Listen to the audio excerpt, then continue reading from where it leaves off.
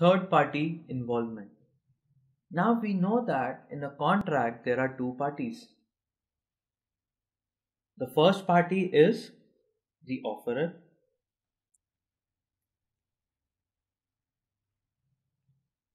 and there is an offeree. So we have two parties.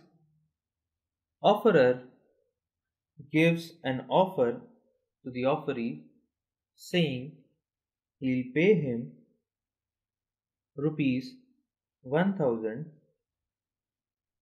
if he files his income tax return.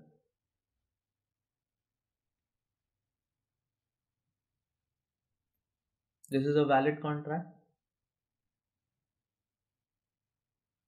wherein the offerer wants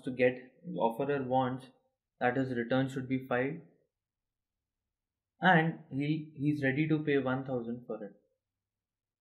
Offeree is also ready to file the return for rupees 1000. So we have a contract here.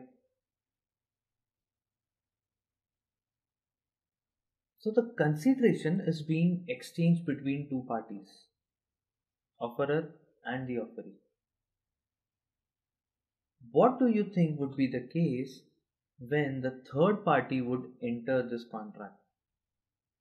That is, now this offeree is to receive 1000 from the offerer. What if the offeree says, you do not pay me 1000, there is a person with the name, let's say, third party, I owe him 1000, that is, I need to pay him 1000. So what you do is directly pay him rupees 1000 which you were supposed to give me.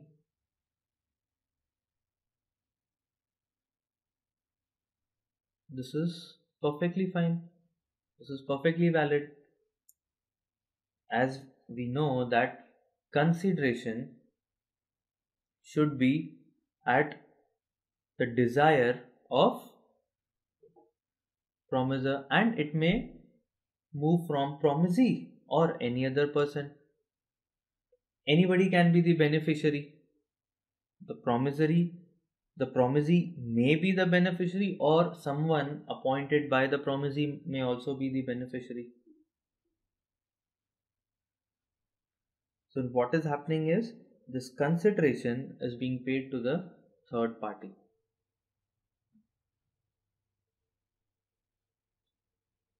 Now this third party has been attached to the contract. Now tomorrow, if the offerer does not pay third party, what will be the case?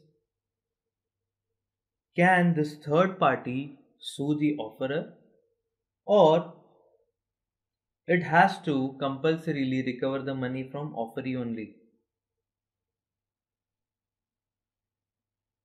Does the offeree say that it was agreed by the third party that offerer will pay him?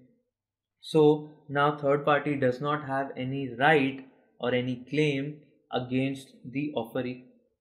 Offeree may also put that point before him that you agreed. You said you are okay if offerer pays you. So my liability was over there. Now you have to receive from offerer. You recover from him. Can he say that? Or can the third party say, I am only related to you. You owe me money. So I'll recover from you. I'll not sue the offerer. Second, does this third party have the right, if it wants, have the right to sue the offerer? This all can be understood if we go ahead and read the points in the section.